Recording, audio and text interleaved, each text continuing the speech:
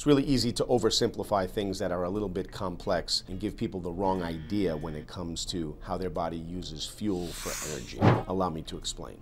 But first, before I explain, please subscribe, hit the notification bell so you can get notified every time we release a new video. My name is Dr. Stephen Giannopoulos, affectionately known as Dr. Stephen G on social media. Welcome to my YouTube channel. In the world of nutrition, there's a lot of information out there that's being thrown around a little bit too loosely. So I want to define some terms here and kind of simplify things for you so you can make better decisions for yourself. Now, there are three major macronutrients, right? Protein, carbohydrates, and fat, and they can all be used for energy. Now, there's protein, carbohydrates, and fat that are a part of our bodies, and there are proteins, carbohydrates, and fats that are in our diet, right? So when we use protein for energy, it doesn't mean we're breaking down our muscle tissue to burn as fuel. It could be that we're breaking down the steak we just ate to burn as fuel. So this seems kind of simple and may not understand why it's completely necessary to bring up, but I think it's necessary because there's this belief that if we don't eat immediately before a workout, that there'll be no fuel available for us to use other than to catabolize our own body tissue. And that's just ridiculous. So how does the body use fuel? Well, let's first discuss where we store our fuel and how much of it we can store. So let's just take the average 70-kilogram male and say this person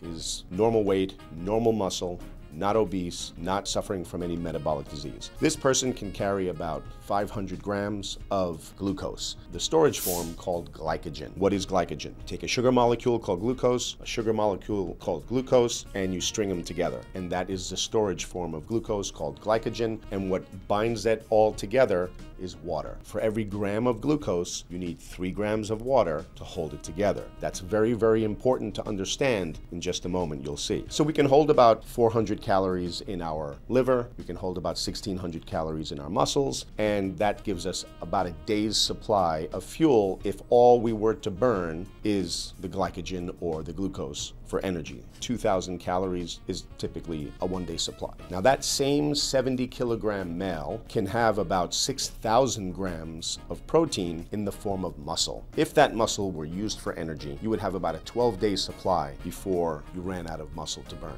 Now that same 70-kilogram male can have about 12,000 grams of body fat. Now this isn't somebody who's obese. This is somebody who's normal weight and normal muscle. So let's extrapolate that into calories. That's about 120,000 calories that you could carry, and at 2,000 calories a day, that's about a 60-day supply. So why do we so efficiently store about 60 days worth of energy in the form of fat, and we only store 1 day of energy in the form of glycogen? And the answer is water. You see, fat avoids water. Fat, in order to be stored, doesn't require any water. Whereas glucose, glycogen, requires 3 times as much water as it does the molecule that gives us the energy, the glucose. So just imagine instead of 120,000 calories worth of fat for energy, we had 120,000 calories worth of sugar or glucose stored. Well, then we would need about 90,000 grams of water to carry that around. So the average 70-kilogram person would have to carry 90 kilograms of water in order to have that energy. So that just doesn't work. So the amount of water required to have this rocket fuel we call glucose or glycogen is just not going to be something that we can do in any capacity more than the 2,000 calories we've already discussed. Now we also have to recognize that protein, although it can be used as a fuel, for sure, your own bodily proteins, enzymes, and muscle tissue are the last thing your body wants to use for energy. It's going to go through all of the glucose, all the glycogen, all of the body fat way before it ever touches. As a matter of fact, when you're fasting and your body goes into ketosis, it actually initiates a mechanism to protect your muscle, to prevent you from atrophy, from losing that muscle. People who are in ketosis preserve muscle in favor of burning fat. And that's why ketogenic diets are so desirable. Now, we can use protein for energy, but Again, not our own bodily proteins. We need the protein in our body. We need enzymes in order for our body to function. We need muscle tissue in order to hunt and gather our next meal. So catabolizing that, and you may have heard me use this analogy before, would be like throwing your $10,000 dining room set into your fireplace just to heat the house. That makes no sense to take the structure of the things in your home and use it for energy. It makes more sense to go outside and get some firewood and bring it into the house to burn for energy. But that's not to say that you wouldn't get energy from protein if you didn't eat carbohydrates. You see, if you did not eat any carbohydrates, let's just say you spent the last 6 weeks on the carnivore diet, not eating any carbohydrates, would you be lacking glycogen? No, you would have glycogen. Where would you get it from? You would get it from breaking down your dietary protein and your dietary fat, and when you break those things down, you can manufacture glycogen to store in your muscles and your liver. The more time you spend on a carnivore or a ketogenic diet, the more efficiently you can do this. If you're somebody who consumes 50 to 60% of their calories from carbohydrates, well then your ability to break down dietary protein and efficiently use it as a fuel that's glucose or glycogen is not going to be very good, but if you give it time, it will get far more efficient. Your body will adapt to the fuel that you provide it. Even when you break down fat, there are triglycerides. A triglyceride is a 3-carbon backbone with 3 chains of fatty acids.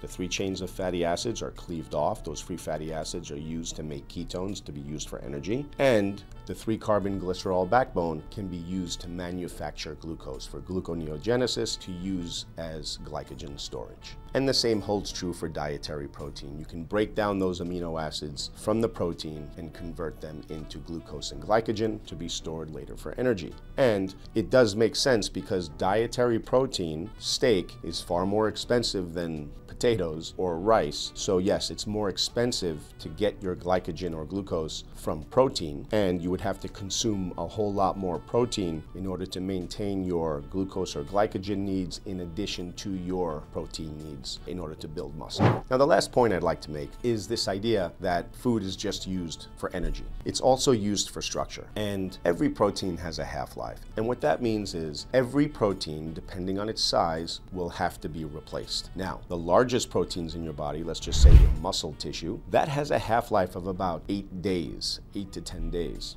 You see, if our muscles get smaller, it's not because we burned that muscle off as energy because we didn't have any carbohydrates to eat. When our muscles get smaller, it's usually due to disuse atrophy, kind of like when you break your arm. When you break your arm and you put it into a cast and you immobilize the joint for 3 weeks and you take the cast off after the bone is healed, well, that arm is going to be half the size of the other arm because of disuse. The muscle atrophied. You didn't just burn it because you weren't eating carbohydrates and therefore you had to waste that muscle down in order to make energy. That's not the way it works. The way it works is you replace protein with dietary protein. You break down your dietary protein into amino acids, reassemble those amino acids to become enzymes or muscle tissue or bone collagen or whatever the protein is in your body in order to manufacture that structure that you need. So food can be energy and food can be structure. Most of the structure in our body is in the form of protein. A lot of the structure in our body is in the form of fat, right? Think about your cell membranes and all of the things that you need fat for. But very little of our structure is going to be glucose or glycogen or carbohydrates. We can safely assume that all of the carbohydrates we eat is pure energy. We can also safely assume that most of the fat we eat can be used as pure energy, but some of it can be used as structure. And then we can say most of the protein we consume is going to be used for structure. And then dietary protein can be used for energy if we need it, but the preference is to use it for structure. Now, your own bodily proteins are going to be the last thing you use for energy. And the first thing you use for energy is your body fat.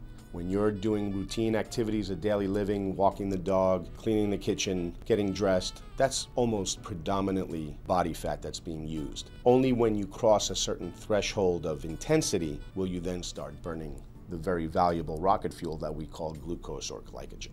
Hopefully that'll help you in planning your own energy balance. Just know that your dietary sources are going to be used by your body in the most efficient way for your body to preserve its own survival and longevity. And remember, your body doesn't really know if it's going to be fed the next day. So your body will always defer to being more efficient.